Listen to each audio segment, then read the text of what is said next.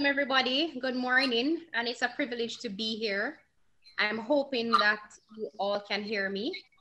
Here we have with us the woman, the educator, the woman with a voice, the woman who speaks out for women, and a woman who, even though I've never met her, but just from up the road, as persons would say, from Kilmarnock. So we have this afternoon, or it's still morning, we have Nadeen Spence, an educator, social and political commentator, and women's rights activist. She has interest in our young people's leadership development and currently develops and delivers leadership programs for undergraduate and graduate students at the University of the West Indies, Mona. Also a lady with many accolades behind her name. She has served as a contributing member on a number of national committees, and she also served on the Partnership for Jamaica, which was chaired by the Prime Minister, Portia Simpson Miller. She currently serves as the National Gender Advisory Council. Miss Nadeen Spence is a political analyst and social commentator who has been a guest on all of Jamaica's leading television and radio programs, sharing her views and expertise on matters related to Jamaica's socio-economic, political, and cultural reality.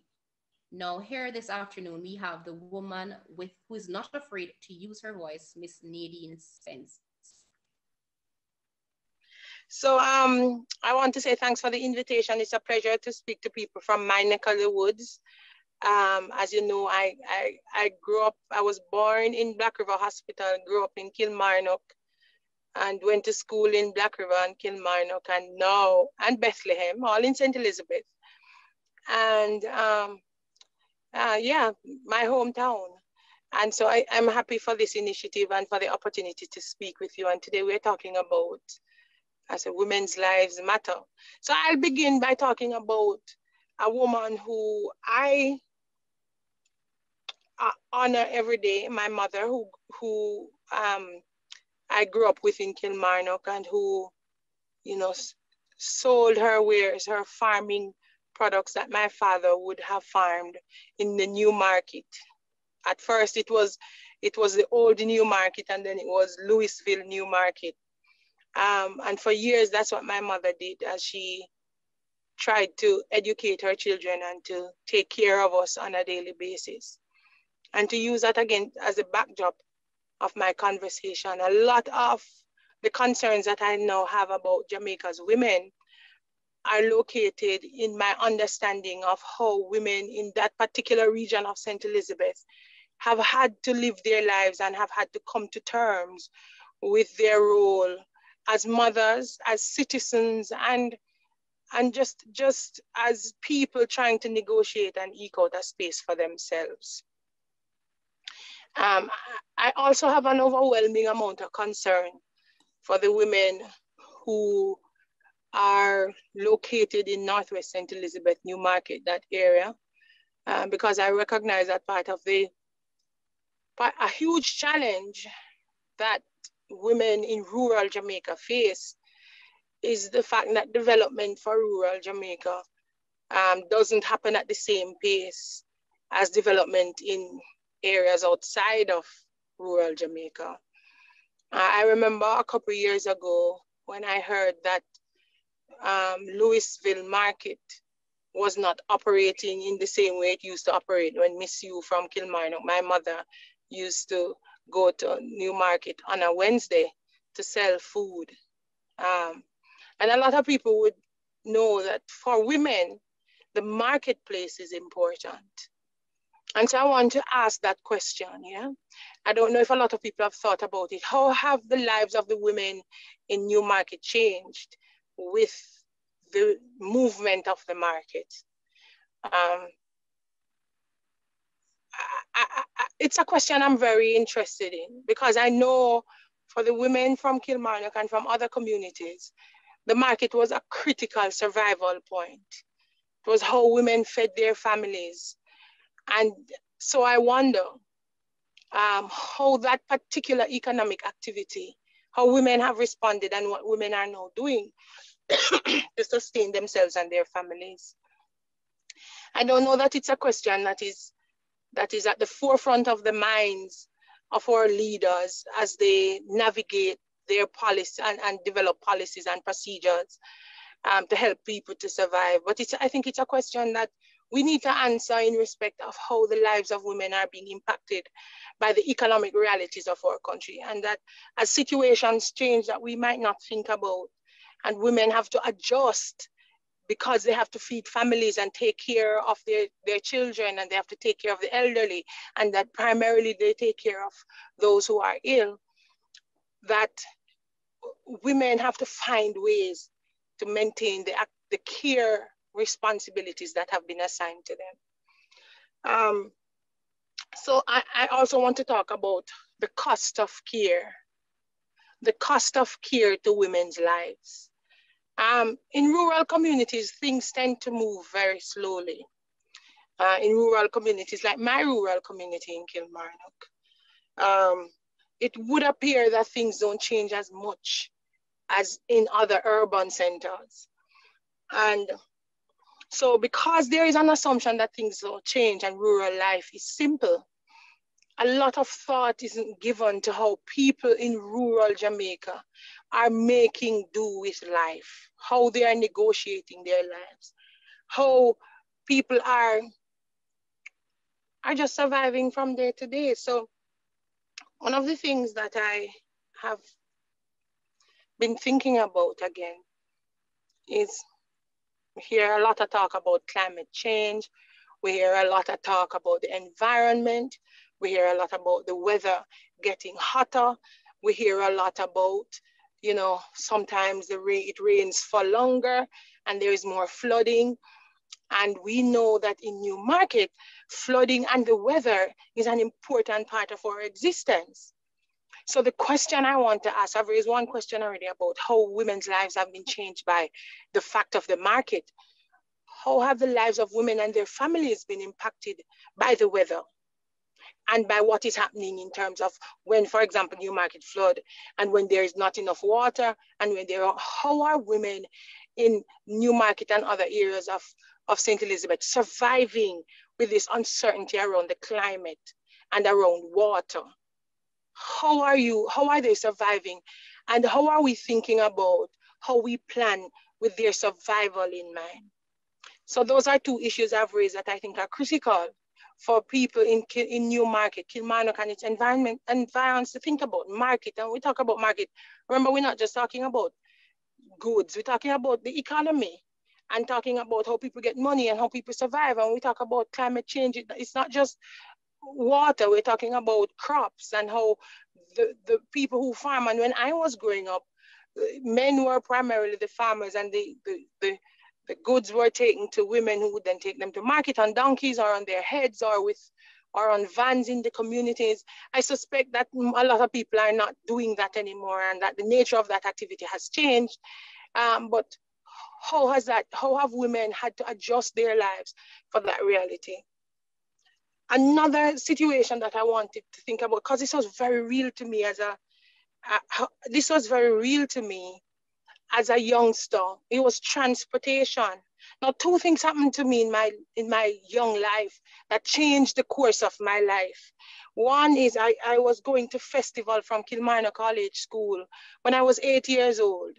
And the bus was so packed that my kidney got damaged.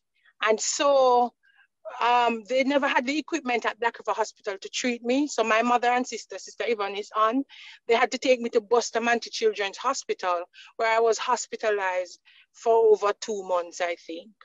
The question that I think a lot of people perhaps ask is, how did you manage? Because it meant that as an 8-year-old, I never got visits on a regular basis because my parents were in St. Elizabeth, I was in Kingston. I remember my mother telling the story about how difficult it was for her to get back to Kilmarnock the night after she finally was able to speak to the doctor at Black River Hospital, that she literally had to beg a ride on a truck to get back home. and how difficult it was for her. She had to rely on the kindness of strangers to get to Kingston to visit me. So the question is, how are we thinking through how women need transportation? And how are we thinking through how access to transportation or lack of access to transportation is impacting how women live? I remember even this whole business of how women had babies. You know, in order for you to get to Black River, you had to make sure that you book a taxi from very early if you went into labor at night, so that you could access transportation to Black River Hospital to have your baby. And what that meant for the woman who was 9 months pregnant and who had to be worrying about how am I going to get to hospital. Those are real issues that women in spaces like ours have to navigate, that women in other parts of the country might not have to navigate. And so how does transportation impact women's lives?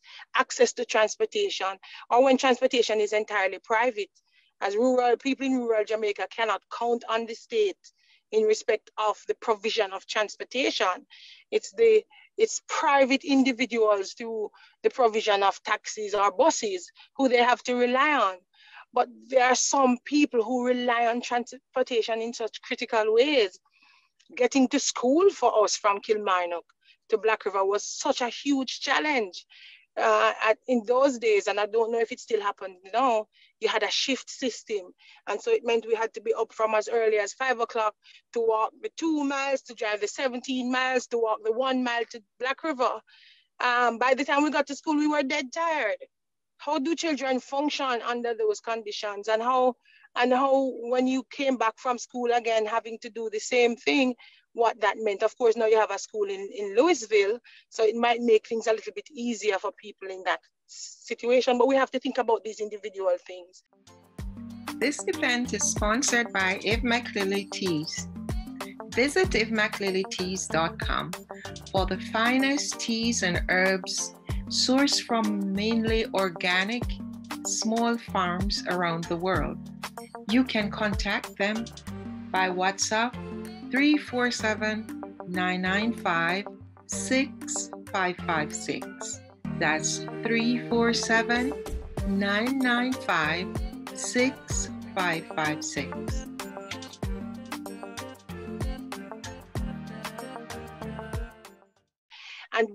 And before I get to, I guess, my sum up point, I want to talk about I have to talk about this one. One of the challenges I faced as a teenager was having a period and then going to school.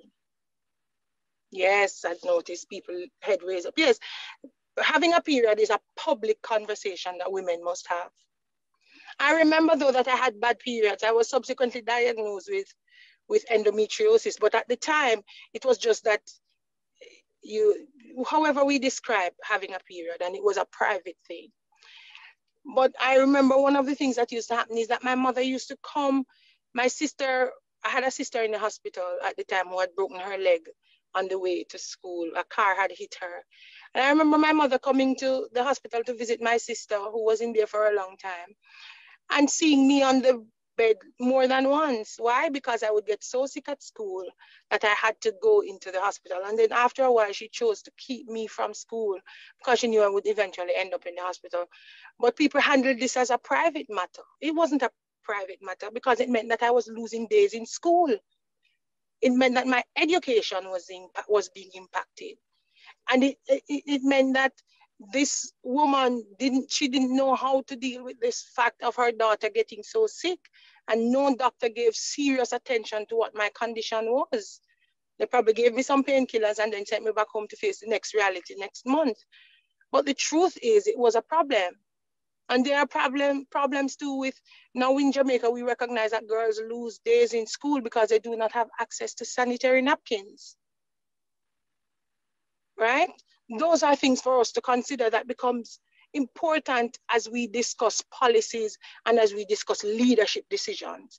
Are we taking into considerations women's lives and how women are engaging reality and the impacts of different situations, from the market to access to pads, to transportation, to how a woman gets to the hospital to have her baby, how those critical decisions that are very personal to women's lives, how those decisions have to become public conversations so that we can plan for everybody, so that those who lead can lead in the best interest of all of our citizens.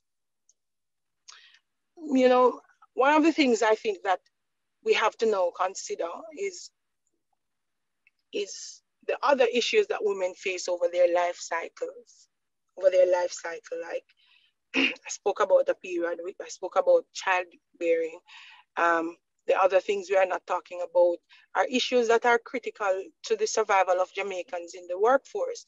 More women are dying of lifestyle diseases like diabetes, heart disease, high blood pressure, different forms of cancer, and that is because women are not getting medical intervention early enough, because people have to find it so difficult to access specialized care. So you might have a general practitioner in Black River, and you know, if you have money, you can go access the general practitioner, but people need different kinds of intervention. So is there, for example, how do women get access to a gynecologist so they can pay attention to womb health and breast health and other kinds of specialist treatment that women will need over their life cycle? Who is making those plans and who is taking those things into consideration?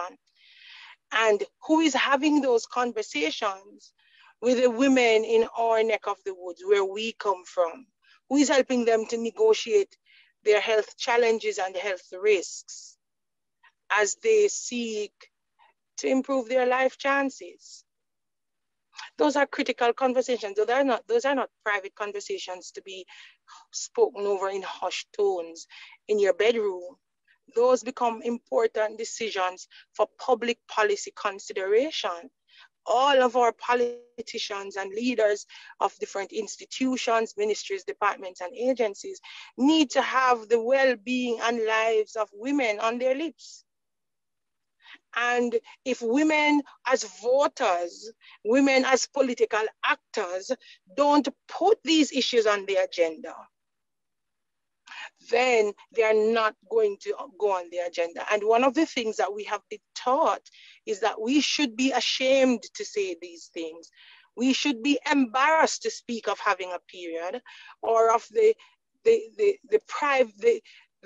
intricacies of childbirth, or of menopause, or of all of the things that happen to our bodies as they change. As women, we've been taught to keep those private. And so when we go to the political meeting, what the political representative speaks about is the road, water, telephone, light, all of those things. But we don't put the things that are critical to our survival as women on the agenda. And those things need to be on the political agenda so that leadership in the country can change and also operate in our interest. Child care has to be on the agenda. You know, it's not okay that women in certain parts of Jamaica can only access child care if they ask their neighbor to help them out. I remember when I had my son when I was 17 years old. And if I had to leave my son to go to boarding school, which was Bethlehem Teachers College, and so my mother had to be the caregiver. But when she needed to go to the market or to go to Black River, she had to leave my son with a neighbor if they were available. If not, you know, she had to travel with him wherever she went, because the government or whoever makes no provisions for childcare for people in our neck of the woods. And so we have to think about, you know, do we deserve that kind of intervention? Do our lives matter enough for us to put these issues on the agenda? Or are these things personal to us, even though it impacts all of us? Even though if you put 50 women in a room, 5,000 women in a room, these are the issues they share. are they just personal to one woman? Yeah. And so I know you've told me to go on until 12, and I don't want to go beyond that time. I don't know if you have question and answer, but I think you've said, you know, women's lives matters. All of our lives matter. All the things that make up our lives matter. All the things that make up our lives matter.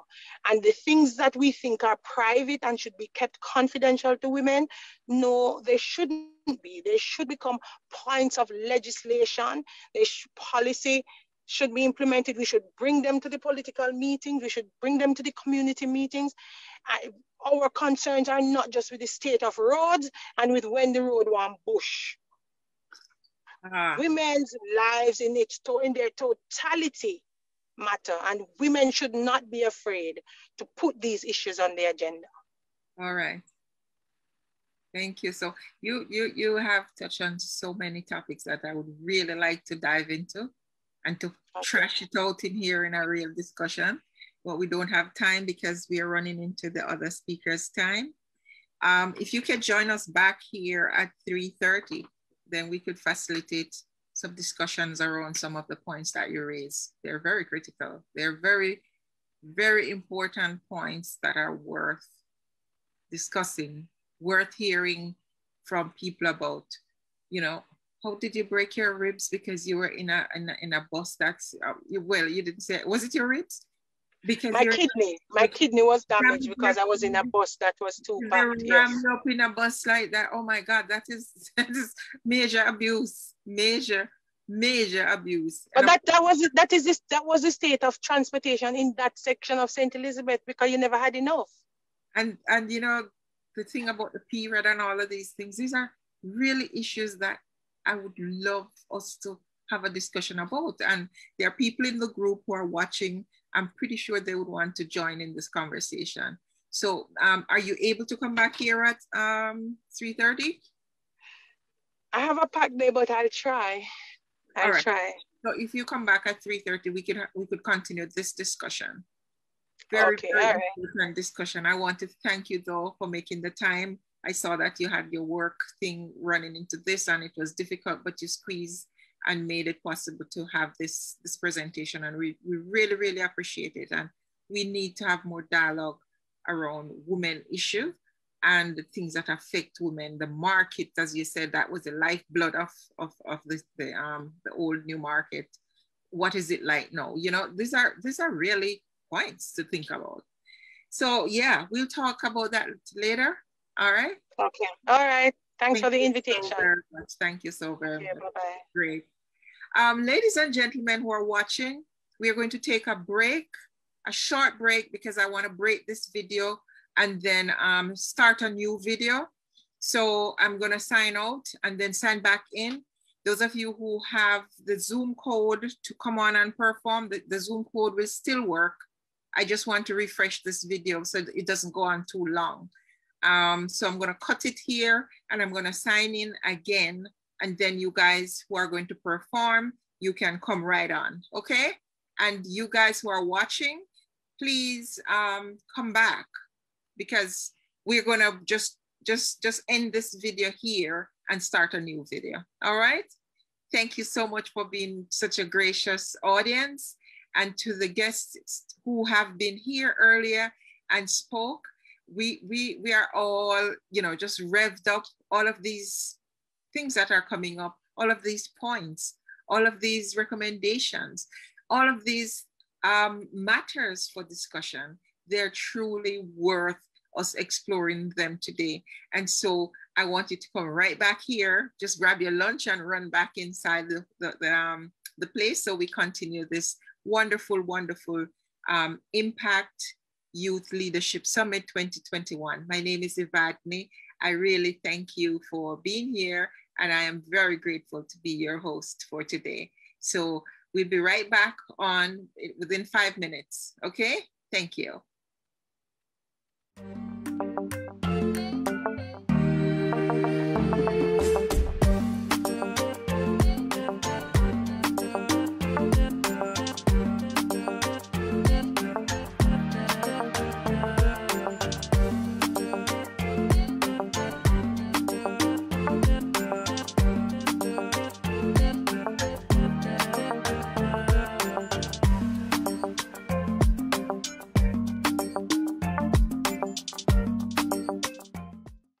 This event is sponsored by Ev McLilly Teas. Visit evmclillyteas.com for the finest herbal teas sourced from mainly small organic farms all over the world. To make your purchase, go to evmclilly.com, that's evmclilly.com, or WhatsApp 347-995-6556. That's 347-995-6556.